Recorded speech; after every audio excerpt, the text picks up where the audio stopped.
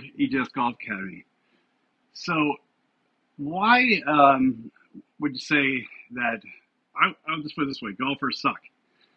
If you think about it, as athletic as the people are playing golf, and how we don't see improvement over time with golfers throughout the years, even though as much as we should, even though balls have gotten better, clubs are getting better, people are more in shape, but yet we don't see huge handicaps improvements. Why is that? Um, to me, I look at it, we know statistically that golfers, when they begin, have about a 2 to 3 year run where they get better and then it's over. They reach whatever they got and they're done. Now, there may be small incremental great gains that are very small, but it really is about it after 2 to 3 years. So, what does that mean? It means they have used up their athletic talent with a swing that is not good to get as good as they could get. So somebody's super athletic, maybe they got down to 78s, okay? But I would bet that person probably shoots a 78 and a 92 every once in a while because they don't understand the swing and they're very handsy. So when I go look at any driving range, I drive by one every day when I'm working. I probably 20 times, and geez, I'm on one end of it. It would be a rare day that I would see somebody practicing correctly. Okay, a very rare day. People don't know how to practice, and the ones that do, because I teach them how to, most of them don't want to do it, and it's 15 minutes a day. So why? What is so hard about what my prescription is to getting better? Why is it that someone wouldn't do it? All I ask for is 15 minutes a day of what kind of practice. So let's say you have a takeaway issue, okay? That you are just one that goes like this, body doesn't move anything. I'll say, let's get this alignment stick or a TRS like this in there. And I want you to do this until we figure this out. I want you to go here, sit up to the ball, and practice this move. So just here, to the hands or the thighs, and you can see this is still on me, right? So I use I'm going to shorten this up a little bit, but I use my body to take it away. Clubs outside my hands are a little inside, and I've got a great takeaway. I put some pressure down the inside of my trail foot. Is that hard to do? I say 15 minutes a day. When I personally am training for something, I'll do something in reps of like 25 to 50 2 times a day. Okay, so let's say I do need to train on the takeaway. I would do something like that. It'd be one. So it's slow motion training.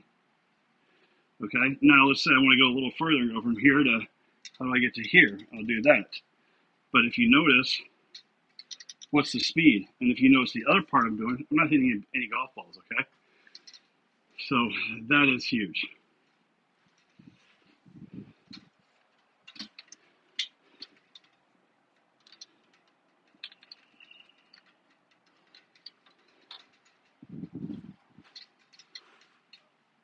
So I'll just take it from here to here. And then if I want to go further, so that's part of the training, I'm coming up to here. That's it, stopping. Okay, so what am I doing? I'm just working in slow motion here. I'm picking up these new feels. Maybe I want to come back to the ball as part of it. Okay, so I'm doing this for 15 minutes a day. Slow motion moves, that's it, not hitting a ball. For me, I like to do it 25 to 50 the reps 2 times a day. Yeah, so that works better for me than time, because I don't like time, because then I sit there and stare at it and go, okay, 15 minutes. Okay, how much did I got in now? Instead of going, okay, I'm going to do 25 of these to here.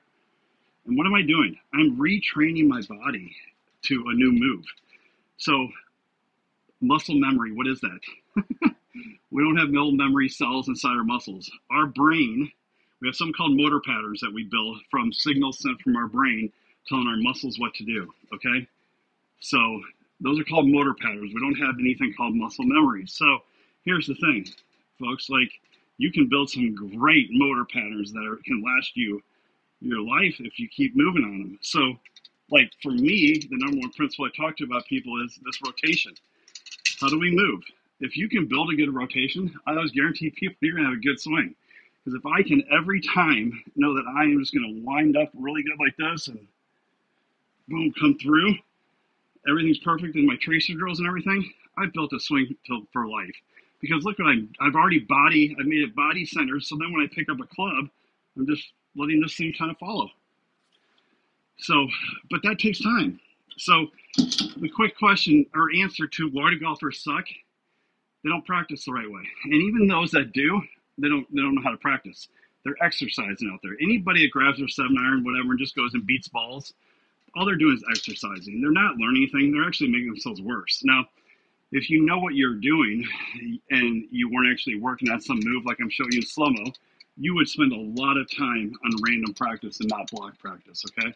And check out my blogs and other videos I've done on that. Now, why don't people do that one? Because you know what? It doesn't feel as good to do random versus block. So what would random be? I would do a test here on TrackMan. So it'd have me hit one ball 163 yards, let's say. So I'd grab a club and do it. It'd tell me the next one would be 147, then down to 65. I'm grabbing a different club each time, trying to land it at that distance each time, and I'm getting a score, penalty if not, boom, boom, boom. And then what's the other way? I stand with a 7-iron. This is typically what I see. Somebody will go like this. They don't even watch the ball. Look at raking another one in. Something like that. What does your body know when you do stuff like that? Here's the other thing. If you're just hitting and you're just like, here, hit one, okay, I'm gonna do another. What are you teaching your body? What have you told it to do? It doesn't even know. You're not sending signals anywhere saying, hey, I'm trying to accomplish this, okay? You're not going, okay, I'm gonna be up here. You're not gonna come down in real slow motion to here, impact, and say, okay, brain, this is what we're trying to get to, impact. We're trying to get somehow from here to here at impact, okay? If we're not sending these signals, we're not going to get any better. So just beating balls doesn't make you better. So I hear all the time the person talk about, oh, I got a great range game, and then I go to the course and it stinks. It's like a great range game. You have no penalties. You have this wide range open, and you hit 7-iron after 7-iron after 7-iron or 8-iron, whatever it is. You're going to start hitting some good. You're athletic, okay? Challenge yourself. Start building confinements. Tell yourself you got to land at a certain here, or there's a little penalty structure. Whatever it is, build it. When are you ever on the course and hitting the same club in a row that many times? So when I go to the range and I actually do some work on my swing, I treat it like I'm playing golf. I'll line up each shot from behind. And so what do? How many balls do I hit? Maybe 15 to 20. And at the same time, it takes somebody time to hit a large and a half bucket, because I treat each shot like I'm on a course. So guess what? You may hit the ball better than I do in doing that, but you know what? I've built the skills to play on the golf course during my practice.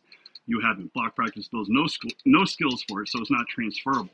So we need to do stuff when we're practicing that mimics what we'll do when we play golf. Like, so let's just say this, that I know that I get between clubs sometimes. So what do? One of the things I find out that people do when they get between clubs is they go, oh, I'm going to take a little bit off this one. And my favorite question is when I ask somebody this, they go, darn it, they dug the club into the ground or something like that. I go, what were you thinking? They go, oh, I just need to take a little off as between clubs. I go, why would you do that? How often do you ever practice that shot, taking something off a club? They go, oh, never. They never go to the range and practice that shot. So what you should do on the course is hit that club as hard as you can, the other one, and be short, okay? Because that's what you do on the range. You don't practice taking off speed. So that if I know that I have to take speed off, and I have here a little pitching wedge, and I know what my normal speed is, but I'm going to go do this a little bit different by going just a little like smooth little rhythm like that, and go, okay, I just hit that 58 club head speed, carry a 77, okay? And then I could go, okay, so that was a little off speed shot that I'm kind of learning on what it's like to do that. Now I'm going to go, okay, that was a little more. And so now I'm starting to gain this little feeling here, of what I'm doing. 65 yards or 65 club head speed, 101 carry, okay? So this is stuff you can do to start building up, because, this pitching wedge, I carry about 135, okay? So if I just keep going, I'm like, all right, I'm going to go. That was a little more swing into it. Club head speed went up to 73.6, and I carried it 120. So now what I'm doing is I'm working on feeling different feels in the golf swing, going slower and just trying to feel what it's like and making good solid contact. And you heard one of them I didn't make good contact on. All the others I did. Okay, so now I'm going to try to orient myself with this face a little better, okay? So what I'm going to try to do is hit one of them, this next one off kind of a little bit toey, okay? So I want to come in. So what I would probably do is go like this. Rehearse it. Coming down the toe, just like that. So I want to try to hit it on toe. This is going to help me orient where the face is at. I mean, that was right off the toe. Yeah, I mean, if I could feel that ease. And when I look at my TrackMan, it tells me where I hit it. Boom, off the toe. Now, I'm going to do the same thing, heel. I'm going to line up normal. But heel, I'm going to come in here and go, what's it going to take to do that? Boom. Let's hope. Let's see. I may shank this one, but we'll see. And I did. So I got to the heel. But now I'm orienting myself where that face is at. So think about this. My swing is learning how to do it. Now, did I hit any great shot that I'm like, oh, I feel great about things? Like result? No, but you know what I know? I'm learning where this club face is at. Now I'm going to try to see if I can hit the middle. What I'm going to do is this. I'm going to go up here, orient myself, boom, there it is. And then I'm going to go like this. And I think you can tell, folks, that was right in the middle. Boom. So hopefully this helps to change how you practice to get better. Because, folks, I see it so many times that golfers can get so much better, and they just don't. And it makes me sad. Well, it does, because I want to help golfers get better. But this takes discipline. And so my final thought on this is that I would never show up with at a range to practice without what I'm there for. Meaning, there's going to be a piece of paper, or on my phone, I have a note and reminders. Here's what I'm doing today. Okay, I'm going to work on different swing speeds, and I'm going to check distances with different swing speeds. Really, what I'm trying to do is just get a better feel of the body and the club and the connection just with my body. And then the other is I'm going to work today on toe and heel shots and center, and just make sure I'm grooving this, because I want to be able to feel where it's at, okay, when I'm hitting it, and I want to know what the difference is from out here to in here. I'm going to write it down, and then when I finish, I'm going to write check. I followed it exactly. I didn't go out to the range like, what am I going to do today? And then here I am, I got my pitching wedge. The first one I hit, I'm like, oh, man, okay, now I got to just hit this wedge over and over and figure it out. I didn't have a plan, right? So let's have a plan of what we're going to do. So I know I said finally the last thing. Whatever you're working on, that should be how you start your range session, okay? So if I know my rotation is the biggest thing I need to work on, so guess what I'm going to do? I'm going to start my range session for sure by working on my rotation. Now, if I'm working on it too, I'm doing my rotation between every single shot to build this up, okay? And I'll tell you, most folks out there need to be doing this drill nonstop. There's so much value to how we move into our trail side, staying on the inside, how we come down in transition, how we end up at impact and forward. So gaining this is what allows me as a golfer to not play in 6 or 8 weeks and go play the course and still play well, because guess what? My body knows how to move. And then I just kind of let the arms follow. It's not a mystery. It's a real mystery when I go like this. And now this is what I see a lot. People get this position, here they go. They start their swing, club's out here, we're here. Now I have this fun little swing. What do I do now? You know, it's like it's such hard work for people from there. So let's take the mystery out of it. It's actually easier when you do this, folks, but you're going to lose some instant gratification, but who cares? Gratification, nobody cares what you do at the range. You know, it's just build yourself to become a better golfer. You can do it. I want to help. Erik Schjolberg, EJS Golf, EJS Golf Academy. Take care.